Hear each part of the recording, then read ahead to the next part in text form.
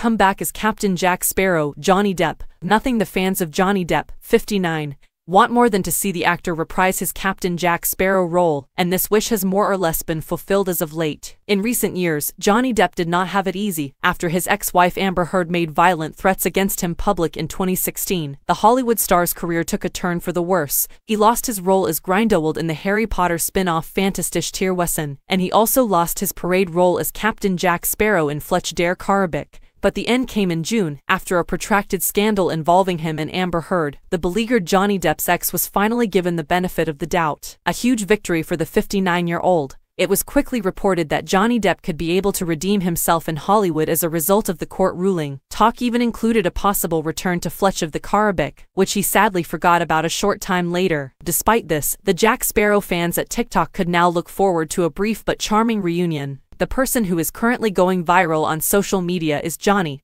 who is seeing him interact with one of his followers. In response to her query about whether he would still simply step into the role of Captain Jack Sparrow immediately, he was more blunt. The answer is yes. The actor approached to make a joke about Sparrow's favorite beverage, rum, using his trademark gesture and well-known tone of voice. The internet users applaud this wonderful action, calling it uncanny. He has such a big heart, or you just have to love him.